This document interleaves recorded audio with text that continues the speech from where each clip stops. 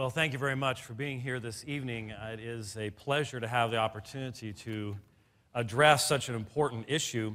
Let me just explain at the beginning where the topic came from. We had originally planned the debate with Christopher Hitchens, and I came up with the topic because of the fact that Mr. Hitchens' own book, God is Not Great, in the section on the New Testament, used the terminology of evil in describing the New Testament, the evil of the New Testament. So if you've listened to any of Mr. Hitchens' debates, you know that they pretty much flow along the same lines. And so we wanted to get into some of the biblical material, some of the claims that he made against the New Testament and against its unity and its teaching, and that's where the topic came from. As we all know, Christopher Hitchens is currently undergoing chemotherapy for esophageal cancer, and even he has mentioned in most of the interviews that I've seen that many of us have indicated to him that we are praying for his recovery, because obviously our desire is not that I get a chance to debate him in the future, but that he come to know the truth of who his Creator is before he faces him in judgment. And so we continue to pray toward that end. And so that's where the topic comes from this evening. Now, it is, I was making notes that it is ironic to me that while most of the time when I engage opponents of the Christian faith, whether it be Bart Ehrman or John Dominic Crossan or Marcus Borg or whoever else it might be, the argumentation they present is that the New Testament is completely disjointed, that it is self-contradictory, etc., etc. But the argument this evening has been just the opposite, that it is a maniacal document that purposefully is designed to create this church where you have to do what your pastor says. Now, it sounded a little bit like medieval Roman Catholicism, but as most of you know, I'm not a Roman Catholic. And in fact, I just debated a Roman Catholic apologist on Saturday evening on the subject of the Immaculate Conception. I am a Reformed Baptist, and we are part of the Free Church tradition, and most of what was said in regards to the idea of making money and all the rest of that stuff was, of course, utterly irrelevant to me and utterly irrelevant to the vast majority of Christians. It's a straw man, and I think most of you can recognize that and dismiss that. But I am very thankful for the direction that Mr. Silverman has gone this evening, because we have an opportunity, I think, to truly understand the fundamental differences between a naturalistic materialist, as my opponent is this evening, and a Christian in regards to the subject of one's worldview and the centrality of one's worldview in the interpretation of the text of the New Testament. I would first like to challenge Mr. Silverman to reflect upon the absurdity of a naturalistic materialist, as he is, a pure secularist, to even have walked into the room this evening to debate the subject. He has absolutely, positively no foundation upon which to define something as evil. How can anyone who believes that we are merely the random result of billions of years of undirected, random mutation, how can anyone who believes that there is no transcendent value to human life whatsoever, that we might be here, we might not be here, it doesn't really matter, and that mankind itself is not the result of a process that was aiming for him, we're just the accident at the end of an undirected series of micromutations? How can anyone who really believes that call anything evil? Fundamentally, if you're a neo-Darwinian micromutational evolutionary theorist, you believe that that which is good is that which passes the majority of your genotype on to the largest portion of the next generation. That's it. And if that means going around and raping and pillaging and destroying your enemies or whatever else it might be, then that would have to be good from that perspective. But upon what basis does my opponent this evening raise and pull at our heartstrings about little babies? Little babies are nothing but protoplasm in his worldview. The fact of the matter is, folks, no matter how hard he tries, since Mr. Silverman is in fact created in the imago Dei, in the image of God, he will not be able to stand before you this evening and argue any of these points without stealing from my worldview to do it. He is going to utilize all sorts of statements that make sense only in the theistic worldview to then turn around and bite the hand that feeds him. And we've already seen it in the presentation that has been made. But the question is, upon what basis would a naturalistic materialist walk into this room and say the New Testament is evil? Well, we just heard, I don't like what it says. Now, I'm not granting for even a moment that what Mr. Silverman has said is an accurate representation of the New Testament in many ways. It ignores much of what it says. I'll get into that in the rebuttal period because that's what I'm supposed to do at that point in time. But the reality is what we've heard is, well, it's evil because I can contort it in such a way that it flows against a presentation that I can make that will sort of hopefully bring a lot of you along. I can allege that you're all in this just for the money, you're all in this just for fear. I can present a perspective of the gospel that ignores the vast majority of its own statements, and as a result, I can call that evil. But again, from his worldview, how is any of that evil? From a naturalistic, materialistic perspective, how is any of that evil? I mean, I could make an argument from an evolutionary perspective that if that allows me to have more children and pass my genotype on to the next generation, which is the greatest good in a naturalistic, materialistic world, then that makes it good. See, we need to look at the foundations upon which we stand.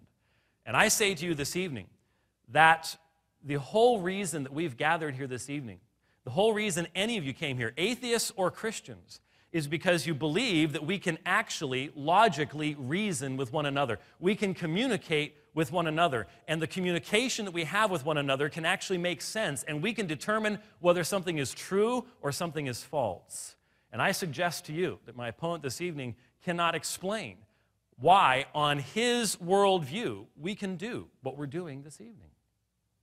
How do you explain the laws of logic? Or do you just simply say it's a brute fact? Well, it's just the way it is. Might have evolved differently. We might have come up with a different way. Maybe, the law of non-contradiction, we can't say that, this table is in this room and not in this room the same way at the same time. Things might have been different. There might have been different rules in the universe that would have allowed that to be true. Just a brute fact. I can tell you why that's true. I can reason with you, because I have a worldview and a God that is sufficient as the creator who made me a communicating being. And the reason that logic works in my brain and it works in your brain too is not just because of some agreement we've all come to. It's because of the way that we ourselves have been created. And so first I will challenge Mr. Silverman to explain, why do you call any of this evil? You may not like it, but you're not our final authority, just like I'm not the final authority. Was it true before you were born? Was it evil before you were born? Will it be evil after you're gone? That's the question.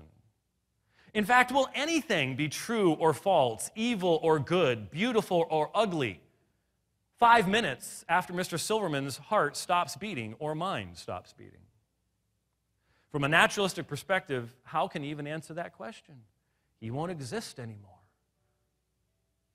Transcendent meaning, transcendent reality. We have to start there to even ask the question. And once we do, what we've seen this evening is that the natural man hates the things of the Spirit of God. He who is in rebellion against God hates the message that he is in rebellion against God. Many, many years ago, I stood outside of the National Convention of the American Atheists in Scottsdale, Arizona. And I held a sign up along with some friends of mine. And my sign said, "Atheists, creatures denying their creator." Now, I had been out of high school for a little while at that point. I think I was in seminary at that time. And I heard words from folks going by me that I hadn't heard since the locker room at high school. And I'm not going to repeat any of them because I respect you. But you know what? There were people there that did not like what I had to say in any way, shape, or form, because the natural man does not like to hear what the gospel says. In fact, I was reminded, listening to Mr. Silverman, to the words of the Apostle Paul. He said, the word of the cross, the message of the cross, is foolishness. It's foolishness. Moria, from the same root word we get moron from. It's foolishness to those who are perishing, but to us who are being saved, it is the power of God. How can two intelligent people educated people look at the same text and come to such completely different conclusions? Because when I look at the New Testament, I see the fulfillment of God's covenant promises that He made generations before. I see the fulfillment of prophecy. I see an incredible message that God, in His mercy and His grace, has actually condescended to enter into His own creation so as to provide the only means of salvation, not for a bunch of innocent people, but for people who hate Him. They love their rebellion. They're not people who are splashing about in an ocean looking for someone to rescue them. When the rescue boat pulls up next to them, they spit at the person and dive. We're talking about haters of God. And yet, that's where all of us were at one point. All of us had hearts of stone until we were given a heart of flesh by the miracle of regeneration. And it is those rebels that God, in His love, the second person of the Trinity, enters into human existence, human experience, takes on the form of a man, lives amongst us, and becomes obedient to the point of death, even death on a cross. So that every person who is in Him, every person who has saving faith in Him, every person united to Him can have what only He can give. That is forgiveness of sins and eternal life. When I see the New Testament, I see the testimony of the triune God, the fulfillment of the promises of the Father, the coming of the Son, the outpouring of the Holy Spirit, and God accomplishing His purposes. Yes, we are given moral direction, and yes, we are told. We are told about God's judgment because that's what lies behind the cross. If you do not see in the cross the wrath of God against sin, then you don't understand the holiness of God. If all you see in the cross is the love of God, then you're not seeing the whole picture of the cross. Because behind the cross lies God's absolute holiness, and hence the condescension that is His in the cross of Jesus Christ and the expression of that love in redeeming undeserving rebels is truly seen only when we see the seriousness of what the Bible says about God's holiness. Now, those who rebel against that holiness don't want to hear about that fact of sin. And they are going to say, well, you're just trying to make people fearful. Most criminals who know they're guilty are fearful of a judge. Most criminals who know they're guilty, who are suppressing the truth of their own guilt, aren't really looking forward to standing before that judge who will hear the facts of the case and judge rightly. Romans chapter 1 tells us very clearly that men know that God exists. I believe that Mr. Silverman knows that God exists. Now, I don't know. I've listened to a number of his presentations, and he's very confused about what Christians believe and very confused about the history of Christianity. He thinks that none of it's unique. We got it all from Osiris and things like that. I would love to debate that, by the way. That's been debunked for a long, long time, but only the internet drags that kind of stuff back up. But one thing that is very, very clear is that the Scriptures tell us that everyone sitting in this room knows that God exists. And either you, by God's grace, embrace that and worship Him, or you are in some way suppressing, the Greek term is katakanton, an active participle, holding down that knowledge of God. Now, you can do that religiously. There are many people who suppress that knowledge of God religiously through false religion, even people who call themselves Christians. Or in the open way of an atheist, suppressing that knowledge, denying that God that you know exists is there. And since that's the case, then the Scriptures say that you are unapologetus, without an apologetic, without a defense. The truth, if you will but hear it, the truth, if you will but stop yelling long enough to hear it and to consider it, will expose the fact that you are holding down that knowledge. And in that act of holding down that knowledge, mankind twists the truth of God. He twists the conscience that is within him. Now, fundamental to all of this is a recognition that God, as our Creator, has the right to determine what is right and what is wrong.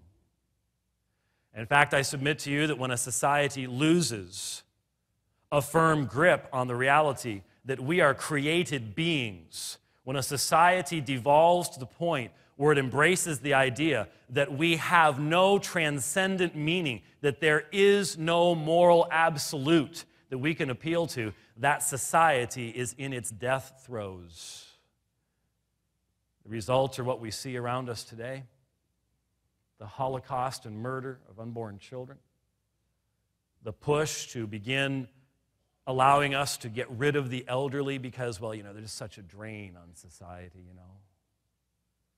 The culture of death we see around us makes sense if we are but bags of protoplasm who are not created, who have no purpose and no direction from God. If that were the case, then we would have a very different debate this evening. But the fact of the matter is that God has revealed to us in His Word that He is holy, and we know that we have violated His law. As such, we know that we cannot stand in His presence. We heard it said earlier, well, you can be convicted for thought crime, my friends. Rebellious and sinful thoughts flow from a rebellious and sinful heart. As Lord Jesus Himself said, as a man speaks, that represents what is in his heart. And the doctrine of original sin is not a heinous evil, any more than when you go to the doctor and he brings you in, he says, we did the x-rays, we did the tests, you have cancer. You may not like that.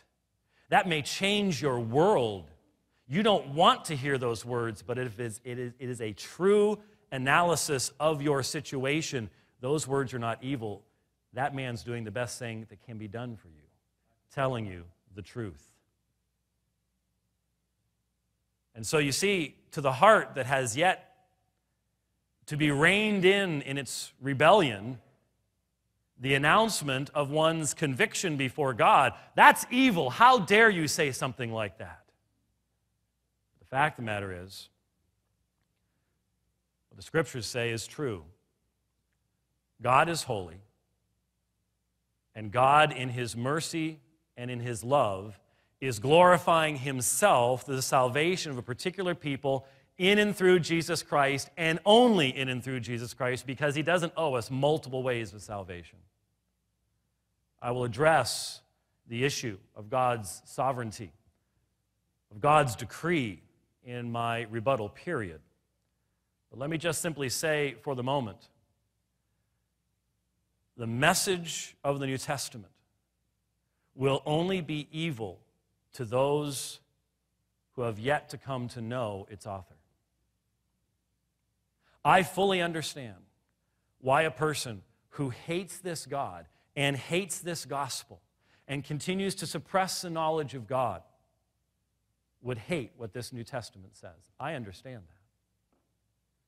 But you see, as the text in 1 Corinthians 1 tells us,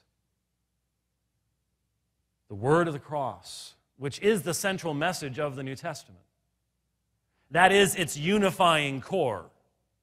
The word of the cross is foolishness to a particular people, to those who are perishing. But to us who are being saved, it's the very power of God. The same message, heard and received completely differently by different people. How can that be? I suggest to you that in eternity to come, when there are those who stand upon the parapets of hell, screaming their hatred of God and their continued rebellion. Sin doesn't stop, by the way, for them. It's not like they become morally good and therefore they should be let out after a certain time on parole. The difference between those who stand upon the parapet of hell, screaming out their rebellion against God, and those, by God's grace, who bow before the throne in humble adoration, filled with love for their Creator, is a 5-letter word called grace. I am no better than anyone who this evening continues in their rebellion. The fact of the matter is, at a young time in my life, God was gracious to me. He reached down, He took out that heart of stone, He gave me a heart of flesh, and once I have that heart of flesh, I wanted to do what was right before my Creator, and I continue to desire to do that to this evening, only by His grace. My prayer is that God will glorify Himself this evening in drawing many others, in changing hearts, in changing minds, by His grace, through His Word. Thank you for being here this evening.